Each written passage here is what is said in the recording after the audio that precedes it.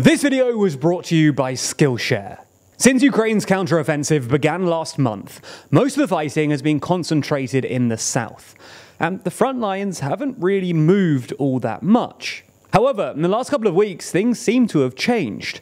The fighting is now apparently mostly in the east, where in the last couple of days the Russians have pushed east from Svatove, and the Ukrainians have retaken a suburb to the south of Bakhmut. So in this video, we're going to take a look at what's happening in Donbass and Kharkiv, its strategic significance, and what might happen next.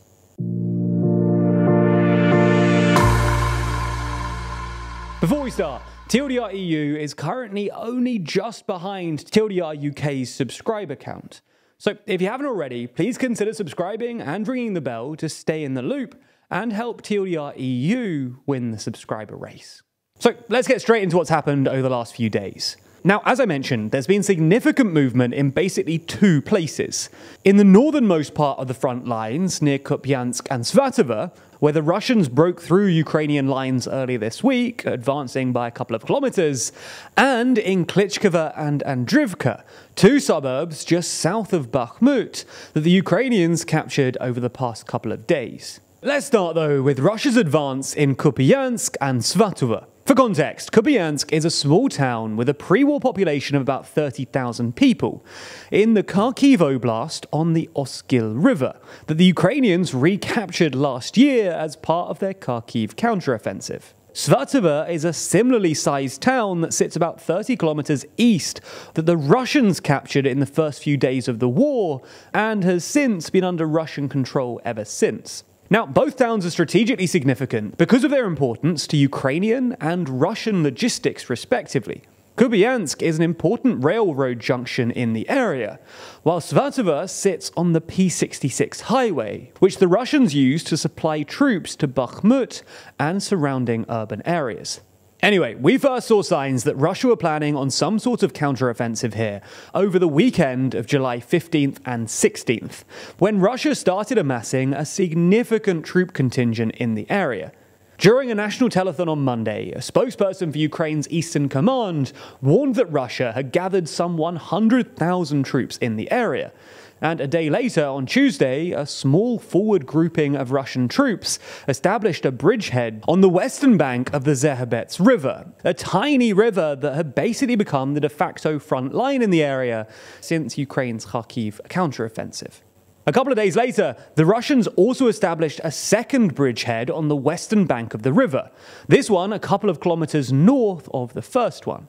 In the next couple of days, the Russians made further gains from this second bridgehead, and over the weekend they managed to squeeze the Ukrainians between the two bridgeheads and combine them. The Ukrainians then had to retreat from their positions along the river, allowing the Russians to advance a few kilometers over the past couple of days, before reaching a second line of Ukrainian defenses, which they were unable to breach. Now, it's important not to overstate the significance of these gains. The front lines have only moved by a couple of kilometers after all, and Russia has mainly recaptured fields and a couple of rural hamlets. Nonetheless, it is the most significant Russian advance for quite some time, and the Ukrainians in the area no longer have a river to bolster their defensive lines, which means that further gains are at least possible. Alright, so let's move on to the second place where something's happened. Bakhmut, and more specifically, its southern suburb of Klischiivka. Now, we talked about this in our last Ukraine update, but basically, Klischiivka sits at the bottom of a valley, and last week, the Ukrainians captured the high ground surrounding the town. This effectively gave them fire control over the city, which meant that Russian positions within the town were becoming increasingly tenuous. Then, when a couple of days ago, the Ukrainians captured the mini-suburb of Andrivka, which sits just to the south of Klischiivka, and along the road that the Russians had previously been using to supply troops to the suburb, the Russians were functionally encircled, and it became clear that Ukraine was about to take the suburb. As of Wednesday morning, the Ukrainians have apparently forced the Russians to the northeast of Klischiivka, and they'll most likely have captured the entire thing by the time this video comes out. Now, this advance is clearly symbolically significant. Bakhmut is basically the only significant settlement that the Russians have captured over the past year, so losing it would be deeply humiliating and terrible for Russian morale. However, it's not all that strategically significant. While it might force Russian forces to redirect some of their forces away from Svatove and Kupyansk, which could be good news for the Ukrainian troops in Kharkiv, Bakhmut is now basically just a pile of rubble with limited strategic value, and its capture would be unlikely to precede further Ukrainian advances. Similarly, as thrilled as Russian telegram channels might be about it, Russia's advance around Svatove is a very limited strategic advantage too. Because while the Russians might be able to take a few more fields and hamlets, there's basically zero chance they'll be able to cross the Oskil River, given how much trouble and manpower they've had to expend to even take a few fields.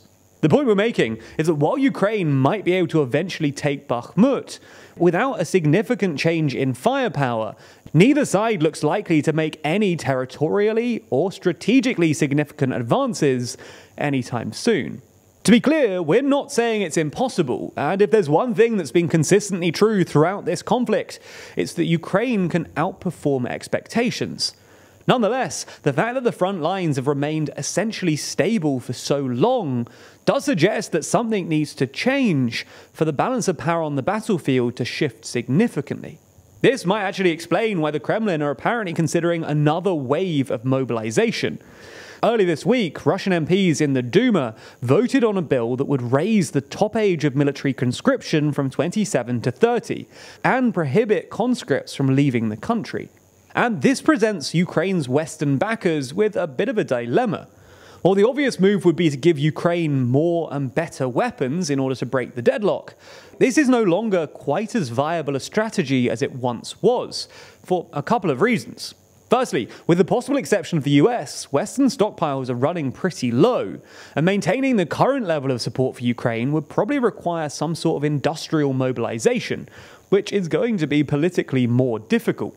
Secondly, Western leaders might be wary of sending more equipment from their already depleted stockpiles when there's no guarantee of further gains, and as such, more dovish parties in the West might prefer to sue for peace instead of taking that risk. Ultimately then, if anything significant is going to change, then one side needs to take action. At the moment, it's not clear which one is more likely to do so. So you really ought to keep paying close attention to this situation to see who moves first.